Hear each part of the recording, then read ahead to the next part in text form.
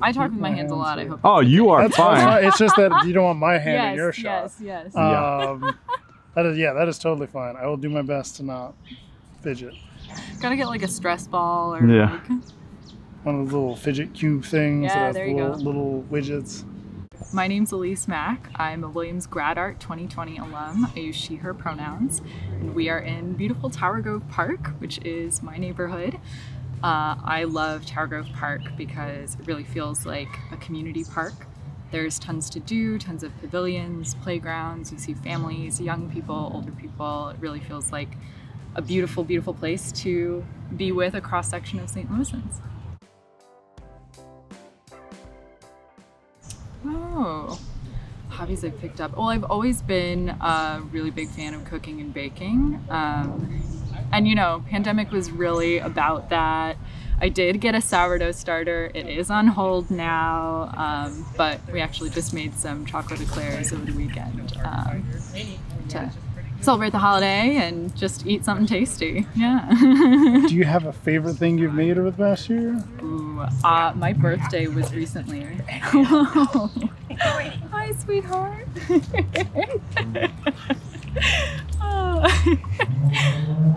I made myself a chocolate orange Earl Grey tea cake, and that was pretty divine.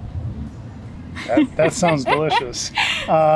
I similarly got into baking over the pandemic, and so I managed to get my roommate addicted to a clementine cake, which was also very, very good. I can share you the recipe. I was just gonna ask if you might, because it is delicious. And I've even had Juan try it out, and he has barred me from ever bringing it back to the office. So it's all right.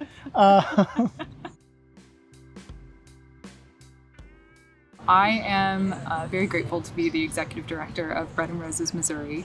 It's an organization that works at the intersections of art and social justice. And I've always been really passionate both about the arts sort of in all forms, and especially visual art, but also climate justice. And Bread and Roses works to bring working people the opportunity to participate in the arts, as well as children who might not have access to high quality arts education through their schools, and also works to bring social justice issues to the forefront of the art that we produce. So we have 3 interconnecting programs. One's our youth initiative, where we bring the intersection of social justice and the arts to city recreation centers, which serve mostly Black youth, and then faith-based summer camps that serve mostly immigrant and refugee families, and brings them through art making both the empowerment that comes with I made something, and the vocabulary and the tools to be agents for social change in their communities. So they know that social change is all around them, but we are hoping to bring the vocabulary and the tools, like what's a petition, what's a strike? If I hear someone say like, we're boycotting this company, what does that mean? But also a sense of pride over the community. Let's create a mural that shows all of my favorite things about the neighborhood and the community, or create a mandala that shows all of my favorite things about myself. That's one component of Bread and Roses.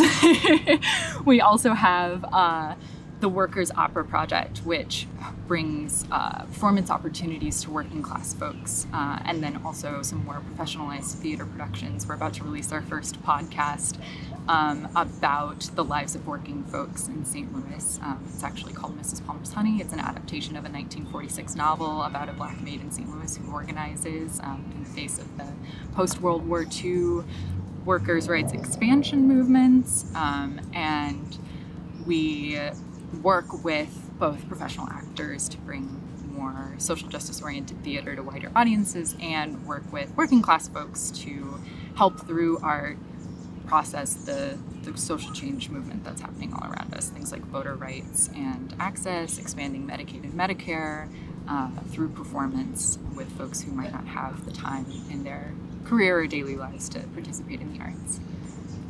That was a lot.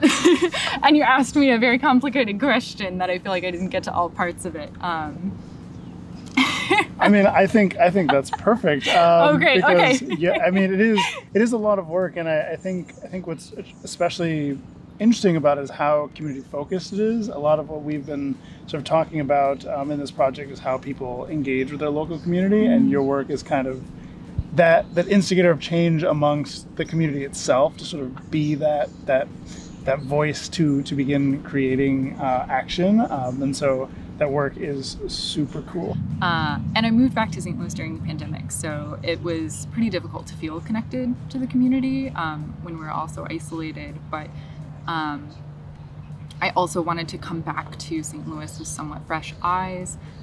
When I left, I was a high school student, so the problems that I thought were affecting the community then are a lot different from the issues that I hear my community members telling me about now. So trying to be more connected to liberation for all, prison abolition, a wide range of racial justice issues, and just trying to listen to folks as much as possible. Obviously, I'm really invested in the arts, so going to see performances when they come back in person, but also, you know, the pandemic has encouraged people to be doing things in new, different, and creative ways. So there's been a lot more outdoor music in St. Louis than there has been in the past.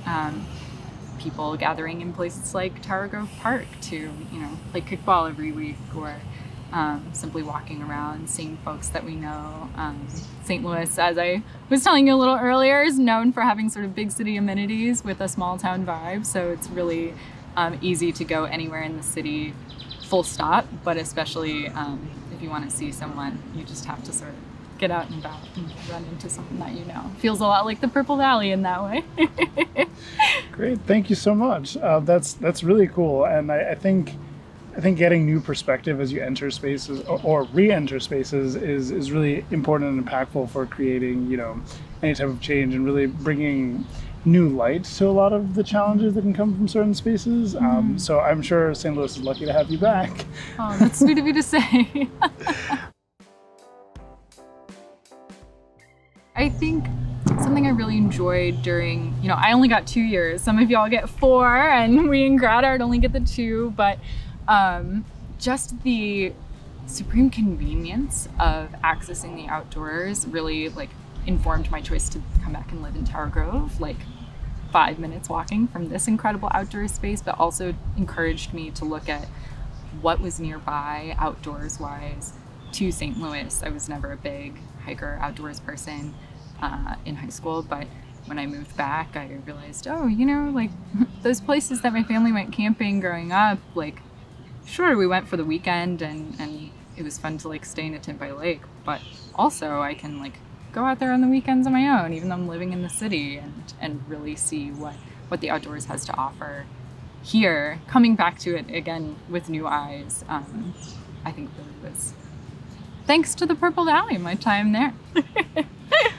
I similarly have hiked a lot while in Williams, and I've had 4 times the amount of time you've had, and can say it's always a new perspective. So being able to visit any of those spaces is always fun and a true treat, just because it like you're a different person every time you visit it, and that means a lot. Yeah. Well, and also thanks to Williams, I was prepared with snow gear when we had a full week of sub-zero temperatures and I think 6 inches of snow, which I know is not a lot by Williamstown standards, but it was really shutting things down here. So that sounds like a lot for St. Louis. It was a lot for St. Louis, yeah. I mean, climate change.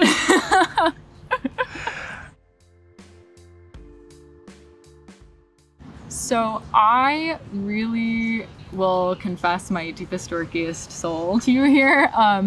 Dungeons and Dragons podcasts really bring me joy. I'm a big fan of the Adventure Zone. I'm a big fan of the Campaign podcast. And I actually, to tie again Mack and Williams, played my first D&D campaign while I was at Williams.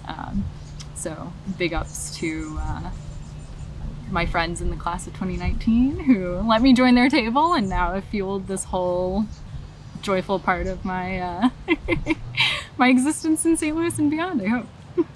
That's so cool. I personally have never played Dungeons and Dragons. My friends and I tried to once, and it seemed like so much fun, but none of us had any idea what we were doing, and so it was complete chaos.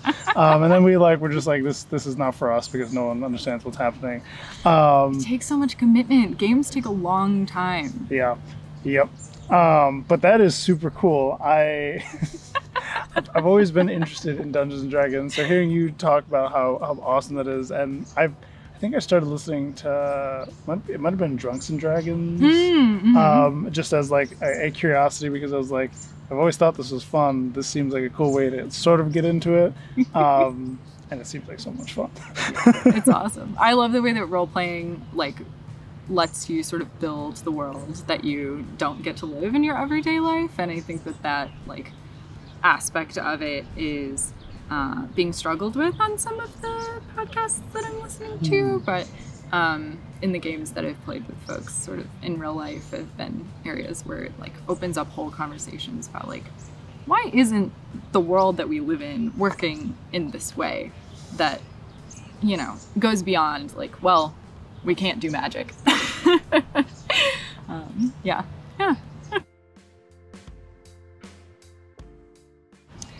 I think my thank you note would have to go to, this is a good question. You prepped me for it and I still am like, oh, there's so many. Because I do love writing handwritten thank you notes, so I'm like, well, I recently learned that Coretta Scott King was a singer and performer, and that she used the arts as a way to further her activism. And I think that model is something that Bread and Roses owes a lot to, and that I, in my life, really am continuing to struggle to find balance between. The arts are something that I personally take a lot of refuge in and use as a space to sort of heal and sometimes forget about the really like intense issues that we're experiencing and the change that I want to fight for. It's hard to do that work all the time. The arts offer us a place where we can sit back and say, like, look, this is what's beautiful in our world and in each other. And her combination of singing and performing and bringing what is good and beautiful about ourselves and each other and the movement to that space is something that I think about a lot. And I really admire and aspire to. So that's who I think my thank you note would go to. Thank you so much, Elyse. That's beautiful. And there are so many different themes throughout this whole conversation, from like, you know, what it means to be a part of a community, to come back, sort of new perspectives that you gain, and just a lot of that sense of instilling community engagement in other people. So thank you for all of that. I'm sure it'll be a lot of stuff for us to sort of think about and unpack as we begin doing our blog posts and stuff. Are there any last things you'd like to share with people? Thank you both. I mean, y'all have been on quite a journey already, and I understand you're only about a week in. So thank you for expanding what community means for Williams and for me. We've had so many people on our social media be like, how do we get this hat? And we're like, it's not for sale. It's not for sale, no.